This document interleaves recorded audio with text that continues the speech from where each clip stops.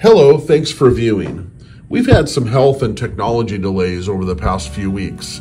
This footage was taken recently over the course of a few short days.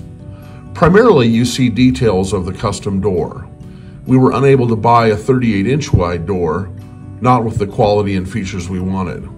And so here you see the various door elements emerging.